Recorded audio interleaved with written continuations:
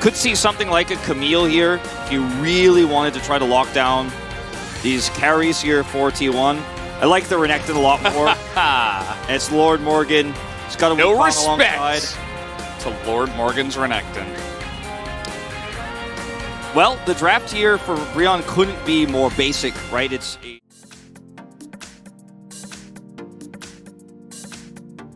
Yep, picking up the money. We always have to mention this because it's part of why this champ is strong, as Oner is seen.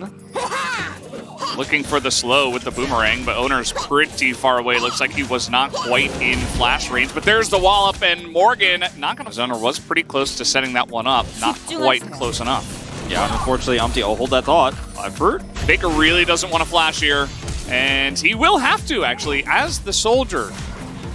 These types of aggressions. Effort is really pressing the envelope here. And okay. He will be able to run straight at Karis, who has flash and ult. When Faker doesn't have his. It's kind of interesting, as now they're trying to get on top of Umti, who does not have his clone, does not have level 6, and does not have his flash anymore. They're going to give... It happens to the best of us. Level 6, by the way. Uh-oh. Sejuani? Ass and Sejuani? Oh, maybe Karis rather has something else to say about that. Sweeps in 2 of them and says thank you very much for the free kills. Now Karia's caught out. He's definitely going to go down. That arrow, unfortunately. Yeah, that Varus poke. Drake's got buffed in terms of their health a while back, but these longer fights you feel good as Zeus. Just like helping him do the red buff. Not sure. Maybe baiting Morgan in? Range of view is... They're actually going to potentially set up a dive here onto a Renekton. They have an Ash Arrow in tow here for Karia. Oh, there it is. And now it's just easy follow-up. This was just straight up. Like, yes, now Morgan has been ganked, but before this, it was still just as oppressive. In the 1v1, it's so difficult. One more time? Play this as taking a lot of turret shots. Oner was definitely thinking about it, and Guma has just been the brunt of all of the action on the other side of the map as he's trying to get the kill here on the Guma. Umti will eventually be able to do that. T1 still controlling the map. As here we go. Faker a little bit low on mana. Umti here as well. 1v2 as Faker is just trying to run away and buy as much time as possible. As there is another cube from Faker, but eventually Karis will take him down. Now they can actually try to collapse onto Morgan here now on the bottom side of the map to force this into a split fight. Look at Uh-oh, Karia. He's all alone. He's got a barrier. He has to ult and flash just to get out of there. As Umti does go pretty deep. Takes a beating there from Faker. As now Zeus just walks up to them in Mininar. He's going to have to flash away. Umti taking a massive amount of damage, though, as even the Chemtech Drake is getting in there. Is even more fed. 1-0 and 1 did go for the new improved Grievous wounds on this Chain Pug Chem Sword. Zeus is in a little bit of trouble, but he has Meganar on the way. Can they burst him down? Yes, they can, as the teleport comes in. Faker's on top of 2 people. He has to flash. That's what I'm talking about. He has no stopwatch. He has no teleport. He has no flash. So if Brion are decisive now around this Baron, then maybe you can make a plays. And live, okay, nothing really significant. This is just the pick that we were talking about where Faker has to flash here. Does drop his gravity field off and will get away barely. They're going to start it up, but Oner is really tanky. So he can face check everything and get them positioned early. Let's see if they can actually threaten this, though. Umti is taking a lot of damage. There's the arrow into Karis. Look at the laser as Karis is just being burst down, and Oner gets in there and steals it away. Very much a flip. And T1 will get away with murder and some more as the Gnar ult doesn't hit too much, but still going to get a lot of value at the end of the day. Karis also might be going down here if Karia has anything to say about it. No, he'll live. But Umti, maybe not so good for him, as this should be 4 kills and the Baron to the side of T1. Pretty sure he just changed his Anathema's going over to T1 as it looked good until it didn't, right? Morgan has this long blast cone. It looks like, okay, they're going to turn, right? Surely they'll turn, right? They have an Azir, right? Who's level 16, right? No. And just casually with Faker's damage, walks up and takes it, Oner does.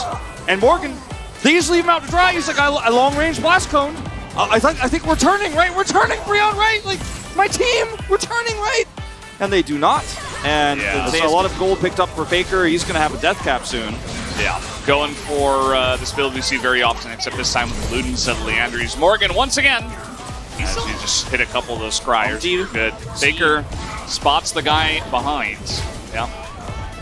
Seen, and they have some really nice range as well. As oh no, VAR is so close to his cleanse. Poor Henna didn't have flash, might not have mattered, but yeah, looks like T1 is going to put them out of their misery here in game number 1. 30 minutes in, Zeus has, well, he had a nice shield, and now he's gone. So T1, they lose their Gnar, as the two junglers are going head-to-head. Morgan and Karis together are relatively threatening, so in fact, they're just going to go away. Oner was just 1v1ing the Wukong, and he's just going to die. 7,000 gold lead here, taking out some inhibitors, and it's a little bit disjointed here after they take this one out. As you can see, they do take Henna down, and then I think there's a split call on from Zeus, like being like, all right, we just push to end this, right? And we get Faker, Guma pushing towards the top side of this, and then Zeus gets Empress Divided, is taken out. And then, Umti's still on the flank. Somebody's chasing him. And then the team is very split. Keria takes a ton of damage here. And yeah, looks like Oner, maybe this time he didn't get the Anathemas on the Wukong. So maybe he was trying to securing these Barons. He played great early mid. And we're like trying to find fault. That will probably be spotted. Yeah, take a look at where Keria is just throwing out the hawk shot. He's going to find Umti. He has flash. He's just going to throw out an arrow. He's like, guys, I'm just going to throw this in. I might die. This Umti's flank might come through here. They are still pushing into an Azir, so this isn't just free by any means, as Henna's trying to 1v1 Zeus here. Decent amount of damage, but Faker just says goodbye to the Karma, as he did flash forward for that one. Doesn't seem to care, but now he's going to get swept up as Karis is pretty low, and he's got a Sivir on top of him, so that should do it.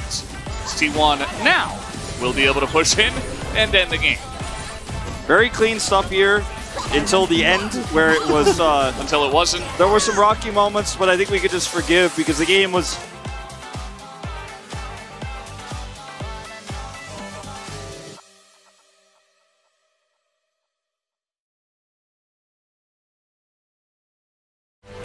오메랑에 싼다 얘. 오공 여기 있다, 오공 여기 있다.